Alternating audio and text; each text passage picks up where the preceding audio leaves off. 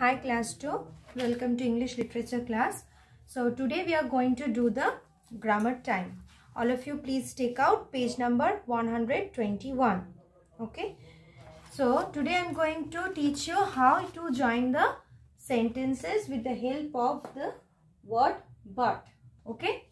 So how we will use this but, B-U-T, but. So here is one sentence on the board.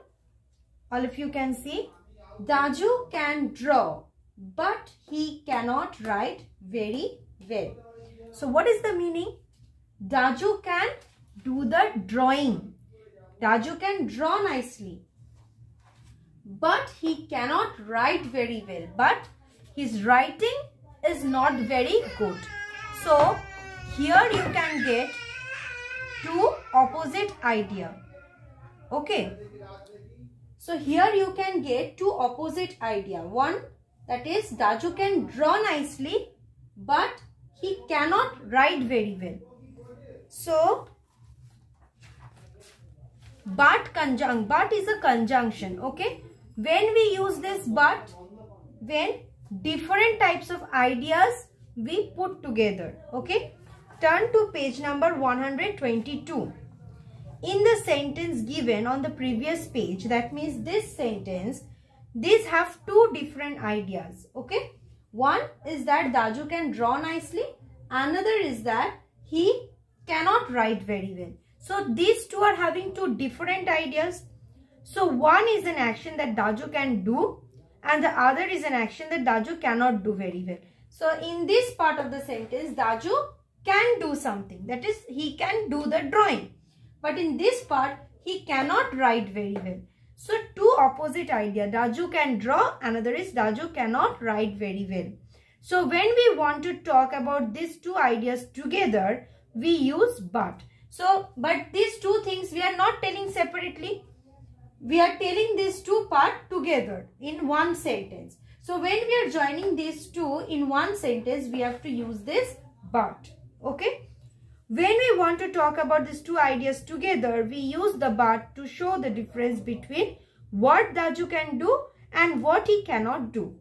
But is a joining word. We usually use but when we want to connect two ideas that are different from each other.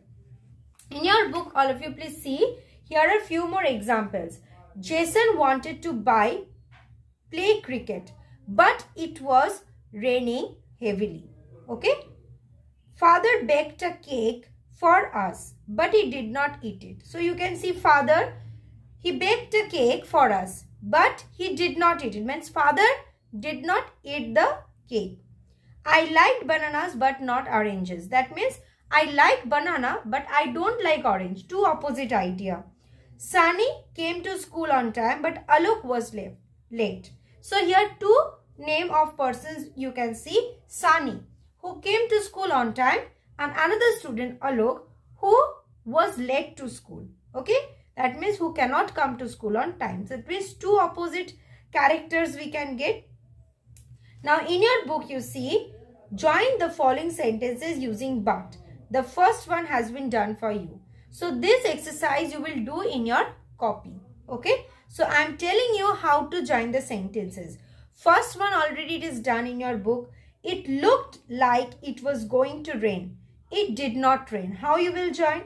It looked like it was going to rain, but it did not rain. Then number B. I like cucumbers. I do not like tomatoes. So this is same as this sentence. I like bananas but not oranges. So how you will write? I like cucumbers but not tomatoes. Okay. So how you will write? I like cucumbers but not tomatoes. Then number C. I go to school by bus. My sister cycles to school. So how you will join this sentence? I go to school by bus but my sister cycles to school. I go to school by bus but my sister cycles to school. Then sentence D. A parrot has a short beak. A spoonbill has a long beak. So, a parrot has a short beak, but A spoonbill has a long beak. Okay. So you will put the but in the middle of the these two sentences. My grandmother likes coffee, but my grandfather likes tea. So please join these sentences and solve it in your copy, and you will submit it in Google Classroom, and I will check and give it to you. Okay.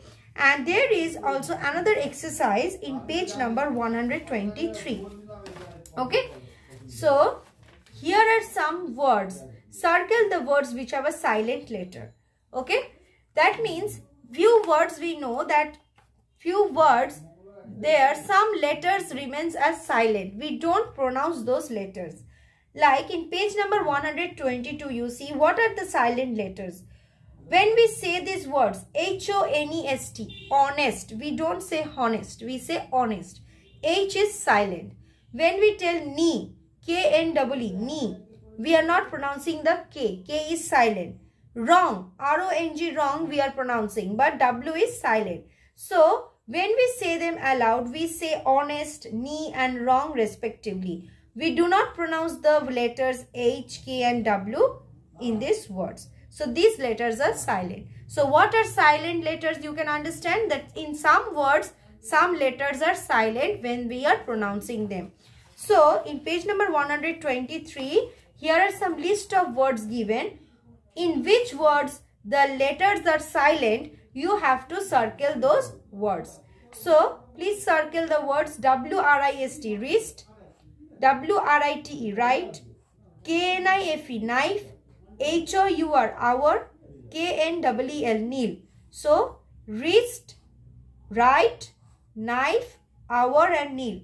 Here you can see the silent word letters are W in wrist, W-R-I-T, right, W is silent, K-N-I-F-E, knife, K is silent, H-O-U-R, hour, H is silent, and K-N-E-E-L, kneel, K is silent. But other words, kitten, house, hair, this is not, these letters are not silent. Okay.